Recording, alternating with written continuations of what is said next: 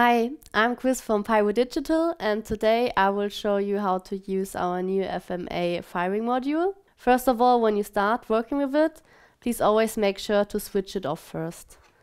Here. After that, you will connect it to the network.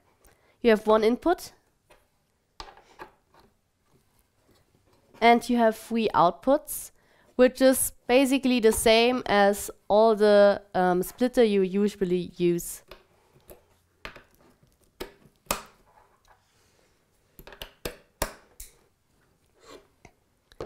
After that, you will choose the address of your FMA.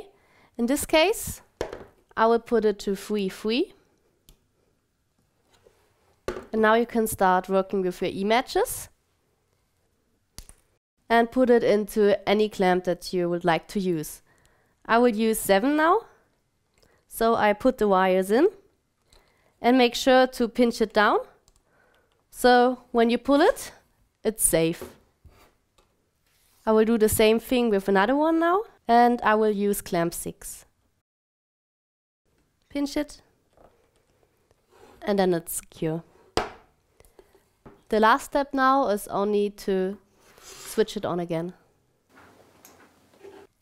Important, while working with the FMs, please make sure that the network cable is not connected to your field controller. Now we're looking at the field controller. The first thing you have to do is push the button and shortly wait for it. Now you can plug in the network cable,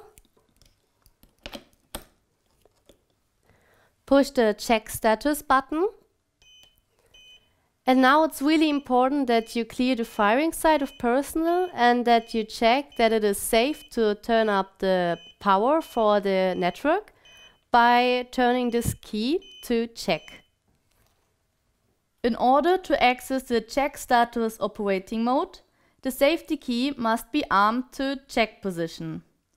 If it is safe to proceed per all warnings and safety procedures outlined in the Phase 3 System Network User's Guide, the user may then turn the key to check position.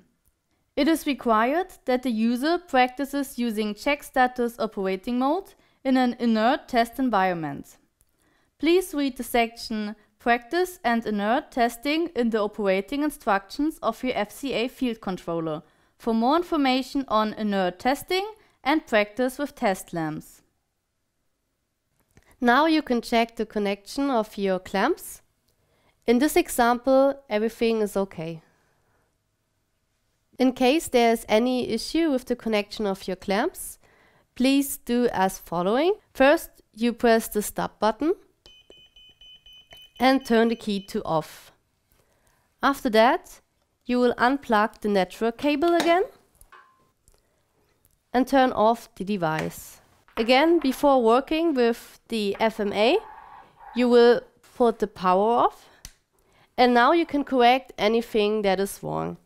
I put the wire back in again, pinch it, and now you do the same procedure back again and check if it worked now.